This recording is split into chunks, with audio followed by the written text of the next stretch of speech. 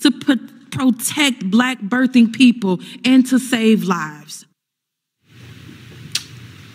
All right, a lot to break down there. So let's bring in our company town hall contributor, Erin Elmore, and host of the Grace Curley Show, Grace Curley.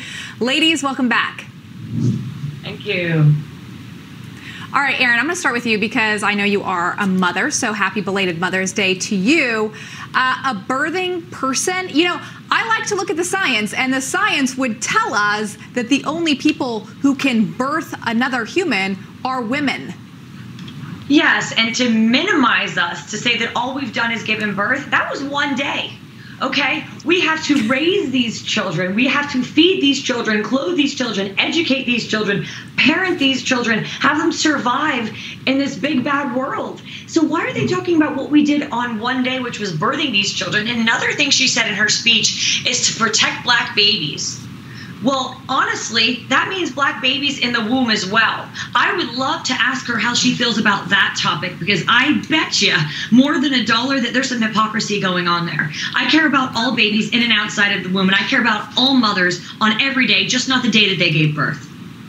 Amen. I like that. I would love for you to ask her. I'd love to see what her response is. But Grace, you know that Washingtonian, it's a magazine in the D.C. area that talks about the best restaurants and all that. I'm sure everyone has a similar thing.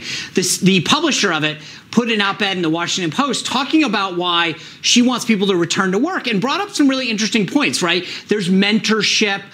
You can interact with people and collaborate, right? And that doing everything over Zoom isn't actually, you know, the part of being an employee versus a contractor. And she talked about that. Contractors don't get health benefits, all these other things. They stay at home and they work on projects. I think she should fire them. Well, yeah, and listen, I do believe that there is a culture of being in an office, being around people. My husband is a CEO, and he's always said that when you're there, when you're together, you're always better than you're at home in your pajamas. You just feel better. But I will say this, to the government that hasn't sent their workers back, and to the New York-based companies that have been preaching COVID restrictions, they can't have it both ways. So if you're a liberal and saying that COVID is deadly, you got to wear 19 masks, don't you dare tell me to come back to work. So you got to be very careful here.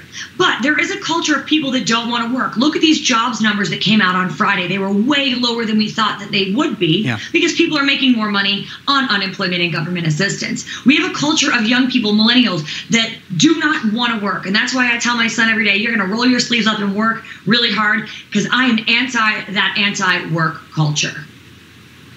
Grace, look, I think that we have learned, hopefully, that there's a little bit of a balance, right? There's a work-life balance. Sometimes it might be helpful for childcare that somebody works part-time, remotely or at home and come into the office. But at the end of the day, what I thought was interesting is this woman owns this publication, and just call it anything. It's any other thing. And the employees are telling her how to operate her business. The candy. They know that system works, and they're going to keep doing it. I actually thought she made the case very articulately. I thought she made a great case as well. I think the delivery might have blindsided some people and been a little bit surprising. Erin, Grace, great to have you. Thanks for being here.